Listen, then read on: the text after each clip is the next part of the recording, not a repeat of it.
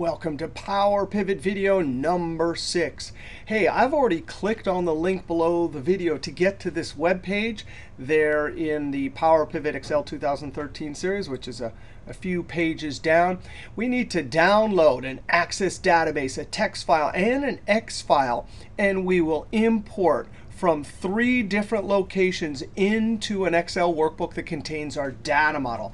So the point of this video is we're going to import, actually, we're going to import from different tables and then re-import and then edit our data and go back and see how awesome PowerPivot is and how easy it is to not only link to multiple sources, but change any of it at any time.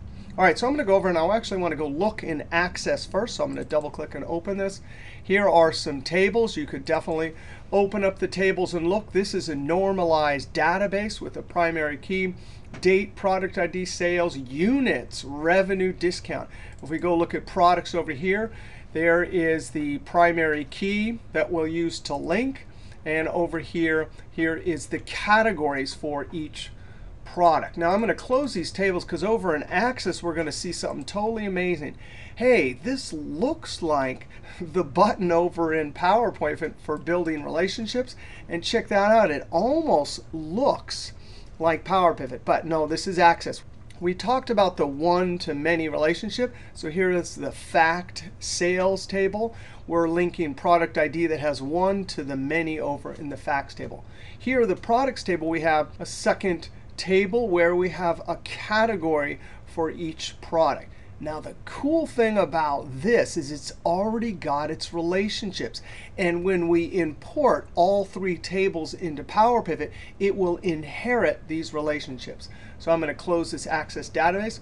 We're also going to import from a text file. Now, these are the discounts that we get when we buy the boomerangs, but it happens to be in a text file. And then the third source file, there isn't anything in here yet, but we will create inside of Excel what's called a date table. And we'll use this workbook here. So we've closed all 3 workbooks. Now I'm going to open up this PowerPivot 6 import from multiple source data start. All right, so there's nothing in this workbook at all except for a name in the title bar. Now we want to go over to PowerPivot and Manage, and there we'll import, or we can use the keyboard Alt-B-M. All right, so last video we did see how to use this from other sources. You could get from a database that actually will have SQL Server access. From data services, you could click that. And this Azure one, I'm not going to cover this, but this is great. And there's certainly other books and blogs on that. From other sources and existing connections, we'll come back to this later when we need to add a table from some existing connection. That's pretty cool. It used to be harder to find in 2010, but here it's right on the Get External Data RAM. We're going to click from other sources. We have our Access button here, just like we had from database. I'm going to click that and click Next. Now this looks similar to last video when we had our dialog box for importing from Excel. You could put your username, password, and save my password, and then it would be more automatic the next time you do this. I'm going to click Browse. I'm going to browse to where my database is, double click, and now come down to Next. Select a list of tables. Sure, let's click Next. And there, this looks exactly like last video. I'm going to select all 3 because I am going to import them. But just as in last video, I'm going to go look at a preview. I think there's probably less trouble, at least I've had less trouble. Sometimes from Excel, we do crazy things in Excel. So this is more important over there. But I do it every single time I import any table. Hey, that's looking fine. Now check this out. In this video, we're definitely going to edit. And freestyle and general are 2 categories we're going to use, but we're never going to use other and toy. So watch this. I'm going to click the drop down, and I can uncheck. Now, this is a teeny column. It really is going to have no effect at all. It wouldn't really matter at all if we imported these. But it's convenient for us. If you have maybe tables with lots of items and you want just a few of them, this could really save. Because remember, when we import this into PowerPivot, it saves it in that columnar database where number of unique items matters. I'm going to click OK. So now, when I click OK, over here, there's an applied filter. You can even go and look at that applied filter. Click OK. Now let's go to Products, Preview and Filter. Now, here is another example. This is a small table. If we imported this, it would not matter. But for large data sets, you definitely want to look through all the columns and simply uncheck the ones that you don't want. We're never going to use the description over there, so I'm not going to use it. Click OK. We could see the applied filter, and there is our applied filter. Click OK. Down to Sales. And this is a larger table, right? Still not big data, but this is a big enough table, whereas if we had a column we didn't want, we definitely want to uncheck it. That table's looking fine. Click OK. Now when I click Finish, I'm going to import these 3 tables from Access, retain the relationships, and these applied filters will be in effect. Click Finish. And just like that, we have imported. I click Close. Look, there's our 3 tables. Totally amazing. And look at this when we come over to Diagram View. There is, then I'm going to use this scroll bar to scroll down so I can see everything. There are our relationships. Now this is the fact table here. I'm going to make this big because we'll have lots of columns there later. Here's the products, and then here are the categories for each products. There we go. All right, let's go back to Data View. So we've imported from Access, and oh, it's very nice. It brought the relationships too. Now let's go back to Home, Get External Data, and now I'm going to get from other sources. Let's go down to the bottom. Let's go to our text file. Click Next. And there's lots of other options down here, all sorts of different places you can get data from. It is simply amazing. And they'll all sit in one data model and can be refreshed with a single keyboard. All right, I'm going to click Next. I have not column, but I have tab delimited data. So I'm going to select Tab. Use first row as column header. You bet. I'm going to browse. There is my source data text. And there it is. There's my preview. And I'm not going to filter anything here. It just shows me as a text file. And click Finish. Here it's warning me that I could get hurt from an external file. I'm going to click OK. And there we go. Click Close. And there is our discount table from a text file. Now at this point, I'm going to Control S here. Now I'd like to go back to PowerPivot and Manage Data Model. So Alt-BM. And notice there's this Pivot Table button. And we've done that earlier. In earlier videos, we've used that to create a pivot table from the current data model in this workbook. I'm going to close this PowerPivot window. And I'm going to try to do it a different way. I actually want to create a pivot table and try and group the dates and see that there's a problem. It's something that, as we're learning PowerPivot, some of the cool tricks in pivot tables are just not available to us. Alt-NV to create a pivot table. And check this out. Use external data source, and we can choose a connection. And right inside, we have over on Tables, this workbook's data model. There it is. So I don't have to be over in that PowerPivot window. Through the Alt-NV or the Insert Pivot Table dialog box, I can choose Tables and Data Model. Click Open. And that will be our connection. I'm going to put it into cell A1. Click OK. Now I'm going to go to F Sales, and I'm going to drag Date right here. And then I'm going to come over and right-click. Oh, no. Oh, no, there's no group. There's no grouping dates in PowerPivot. You've got to be kidding me. So if you're just going to do a monthly report and summarize something simple like that, go use an Excel pivot table, because we're not going to be able to group. We're going to have to use what's called a calendar table or date table. All right, so I'm going to highlight everything and Alt-EAA. That removes everything. Alt, that's the same as going to Home over here and clear all. All right, so I have this. I'm going to Control S. I'm going to go and open up this source PowerPivot 6 source data table. Now, here's the deal. This is just a blank workbook. But It is not uncommon when you are using PowerPivot to go over to Excel and create some tables and then import them. We're going to keep this calendar table, and later we're going to come back here and add some sales category tables. These are tables where it's really easy to create them from scratch in Excel. So having external data sources in Excel is not uncommon. In fact, calendar tables, sometimes your calendar tables come from your database, but having them in Excel is great. So right here, I'm just going to type dates. Control-Enter, Control-B, Enter, and I'm going to put 1/1/2014. Now, this calendar table, or this list of all the possible dates, it's a unique list of dates of every possible date.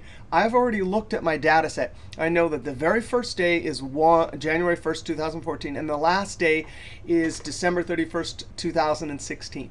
So I'm going to point to my fill handle and click and drag. And I know 3 times 365 is about 1,080. So I'm going to drag down here to 1,080, maybe somewhere right there. And you can see the screen tip. There it is, the 29, 30. There it is, the 31st. Double click here, Control Home. We have to convert it to a table. Control T, Enter, Alt J T A, and I'm going to call this D Calendar. All right, so this is what we have to do if we're going to group dates. And we can also create things like the month number, the month text name, the quarter, the year, all sorts of helper columns. We can do it over in PowerPivot, which I am going to do. Some people like to do it over here in Excel, and that's fine. Our next table, I actually will build some formulas over in Excel. But I'm going to Control S. This is a table. I can close this, Alt F4. And now I'm back over here in PowerPivot, Alt BM. And now I can go from Other Sources, scroll down, Excel. Use first row as column headers. I'm going to browse. There is the source data. Now, this workbook here only has one table. Later, we'll see this is going to be cool. This will be like our location for any Excel table we need. When we come over here later and create it, we'll just use existing connections and update through PowerPivot. So that's pretty cool. Double click. All right, so now I'm going to click Next. It sees I'm definitely going to preview and filter. It's looking good. Click OK, and now let's import it. Close, and now we have our calendar table. Now, in our next video, we'll use this calendar table to see how to group. And there's a bunch of steps we're going to need to do, but we'll do that next video. All right, I want to go back over to that same Excel workbook. I'm going to pretend like this is a few months later. I've already been using the data model. But I need to open this source table up. And I'm going to create a new table, and we'll see how to refresh the connection or import new table. So I'm going to click on this new sheet, double click, and call this DIS for disconnected sales categories. Control C and Enter. Now, I want to build a table that categorizes sales so we can count how many are between 0 and 1,000, how many are between 1,000 and 2,000. I'm going to scroll in here, and I'm going to have the lower bound for our category and the upper. And I'm going to start with 0, and then I'm going to go equals this plus 500. I know usually I like to have formula inputs at cell reference, but remember, if we put anything over here, it might mess up our import. I'm going to say, hey, the lower's got to be that, and then this formula will work. I can copy this down. And I've looked at my data set, and everything ranges from 0 to 3,000. The cool thing about doing it over here in Excel is if later we have some sales that are bigger, we simply can come and update this and expand the categories, refresh it over in our data model. And not only will the source tables update, but the pivot tables will also. Now, we're going to need to convert this to a table. Control T, Enter, Alt J T A, and I'm going to Control V. I already had copied that from down there, and Enter. So now we have this as a table. Control S, Alt F4, Alt B M. And now we want to, not from other sources, we want to go to existing connections. I'm going to click Existing Connections. And isn't that cool? We have our Access, our text, and our Excel file. Now, if you're just refreshing the data, then you use that button or Control-Alt-F5. But here we have an existing connection, and I have new tables in there. And come down to Open. And sure enough, there are two tables. I'm not going to check that one. I'm just going to check this one. That's the new one. Preview and Filter. There it is. Click OK. Click Finish. Close, and there we have imported a second time a new table. Now, I actually forgot something over there on purpose, and oftentimes when I'm building data models, I build some stuff over in Excel, and I later have to come and fix it, like add more categories. But I actually want to add an explicit category that says greater than or equal to 0 and less than 500. So I'm going to Control S and come over and open up that same workbook. Double click and open this up. And now I want to come over here, and I'm going to insert a column. Insert. Resize table. Let's say we want it like that. Click OK. And call this Sales Category. And Enter. I'm going to make this big because we're going to do a formula here. Now, this formula, you absolutely could do it over in PowerPivot, but sometimes you know Excel better, and you're like, I'm going to do this here. And what I really want is a text string that gives me the whole sales category. So I'm going to use the dollar function. The dollar function will apply currency format as a text string, comma. I don't want any decimals, so 0. Right now, you could see that that would be $0, F2, and I'm going to join this to Shift-7, that's the ampersand, in double quotes, space, greater than or equal to net revenue, space, less than, space, end double quote, ampersand, dollar, boop, and down arrow, comma, 0, close parentheses. Now, this is a convention for labels. Not everyone uses this convention. This is from math. You know, you have your variable in the middle and the operator. That means this net revenue has to be greater than. I'm glad I read that explicitly. The net revenue has to be greater than or equal to the lower, and the net revenue has to be less than the upper. Now, because we have a 500 here and here, of course, I'm not having the equal sign on both sides. Double click and send it down. Double click, Control S. So it's looking like that's going to work. I'm going to close this. If it doesn't, we'll come back and edit Alt-BM. Now we need to get the new column from our Excel workbook. And check this out. We originally imported and created a connection between that Excel workbook when we imported the D calendar. Then when we wanted to get a new table, right, this table here, we went to existing connections. But here, this table already exists. It's not a whole new table. So I can simply go over to Design and Table Properties. Table Properties. Look at that. It's already looking over there and seeing this table. The check mark is not checked. All we have to do is check it. So we saw earlier in our import that we could uncheck to eliminate a column, but we can also come back later and get columns by checking. I'm going to click Save. And just like that, we have our lower and upper, which we'll actually use these numbers and formulas. And then this will be the category that we can drop into the pivot table row area, for example. Now, let's go look at our tables. Our table here, our calendar table, this table right here. And we imported this from a text file.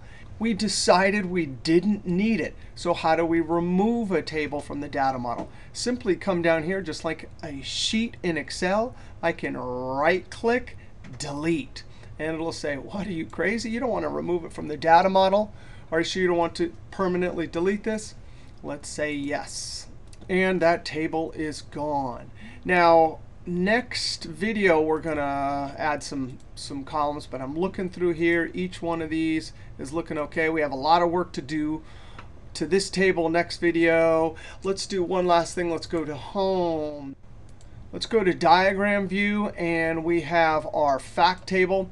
These ones were connected from our Access import. We absolutely will take this date table and have lots of extra columns, and we will connect it next video. And here's our disconnected table with our sales categories. We go back to data view. So that was a bunch. We imported from Access, imported from the text file, imported from Excel where we actually made our tables. We went back to an existing connection to get a whole new table. We went back to table properties and brought in an extra column. Let's see, when we brought our tables in, we filtered. We even deleted a table. All right, so next video we'll start off and we'll have a bunch of fun with calendar tables and calculated columns, and then build a few pivot tables. All right, we'll see you next video.